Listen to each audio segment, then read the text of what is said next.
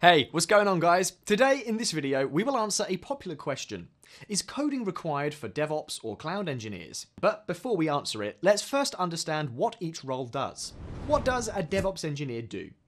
DevOps engineers work on the infrastructure to make teams in software development as efficient as possible. And they use their expertise to automate as many processes as they can in software development. This ranges from applying code changes, testing, building the application, and to deployment. They perform maintenance on the infrastructure and make sure that it's operational and able to scale and handle teams of any size. What does a cloud engineer do? Cloud engineers are similar to DevOps engineers.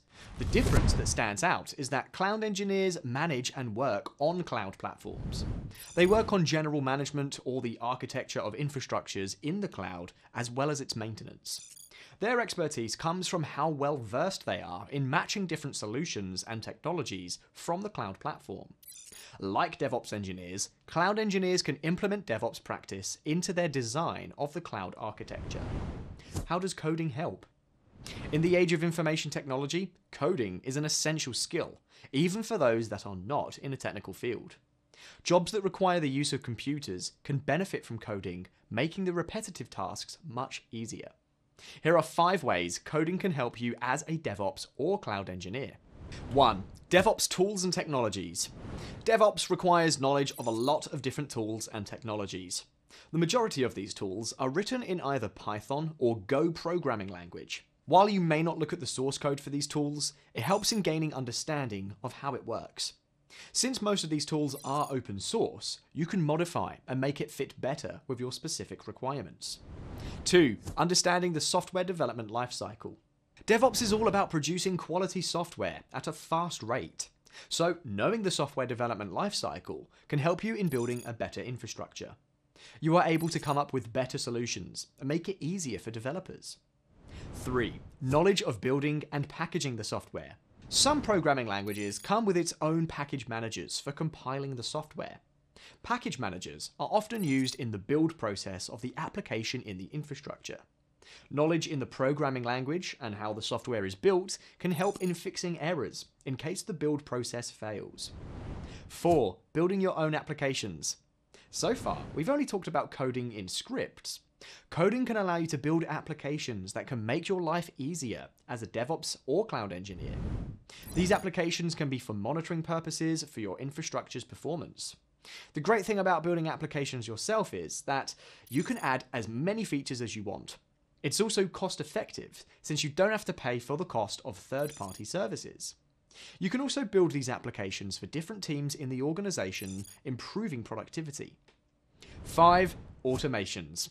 You could probably tell from both roles that automation plays a big part on their day-to-day tasks.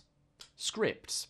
For Linux operating systems, there is what you call a Unix shell, or sometimes simply referred to as a shell. It is a programming language on its own, like having variables and structures. And a shell script is basically a file where it contains commands being run one after the other. The most straightforward automation is a script running in an interval or triggered from an event. Sometimes the tasks are too complex that a shell script would be limited. One alternative is to use robust programming languages in scripting like Python or Go. This allows you to write capable scripts for complex tasks. CI/CD. CI/CD stands for Continuous Integration and Continuous Delivery, and these tools help in automating the infrastructure. When a developer makes changes, CI/CD allows the software to be tested, built, and deployed to the end users. Setting up CI/CD tools requires the use of configuration or manifest files, and these files code-like instructions on how the infrastructure should work. Cloud.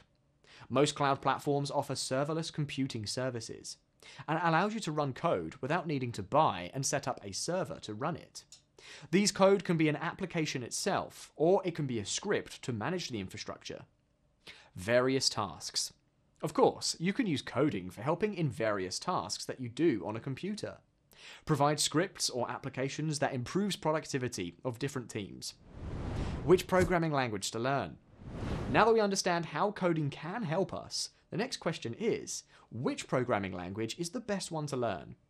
The answer to this question can be subjective, as it depends on what ecosystem of technologies your company is using. Here we're going to focus on two general-purpose programming languages that can be used with the majority of the popular operating systems out there. The first one is Python. Python is a general-purpose programming language. The syntax of Python is simple and easy to read, making it easy to learn. It is the recommended programming language to learn, especially for those who are new to coding.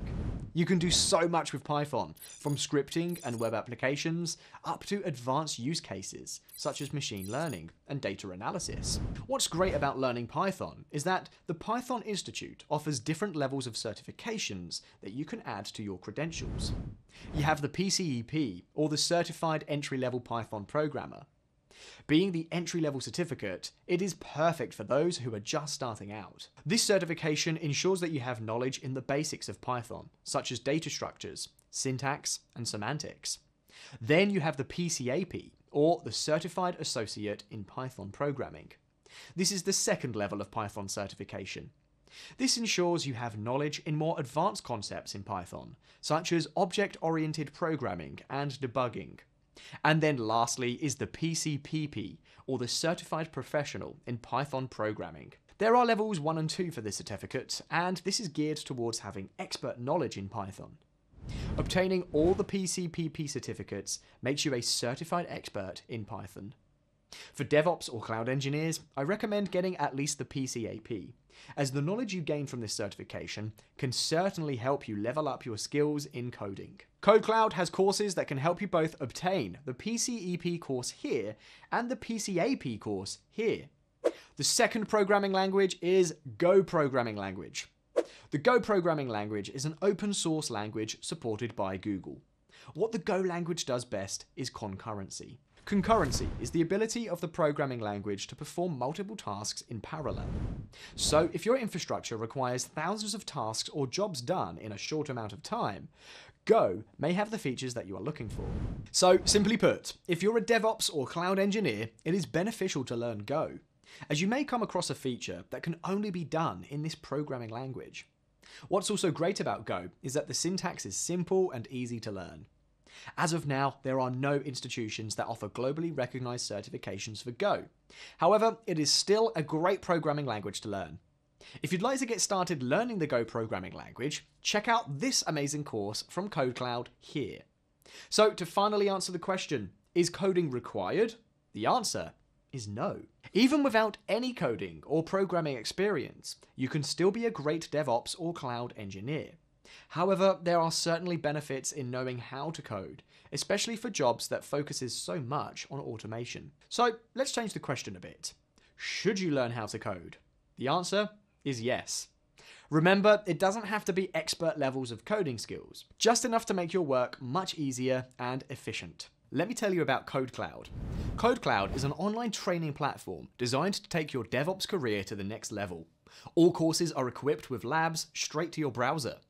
With our Learn by Doing approach, you can answer questions right after the lecture or perform practical hands-on tasks.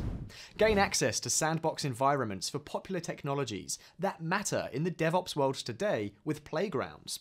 Need real-world experience? Get ahead with KodeKloud Engineer Pro. Work for a fictional company and work on real DevOps tasks.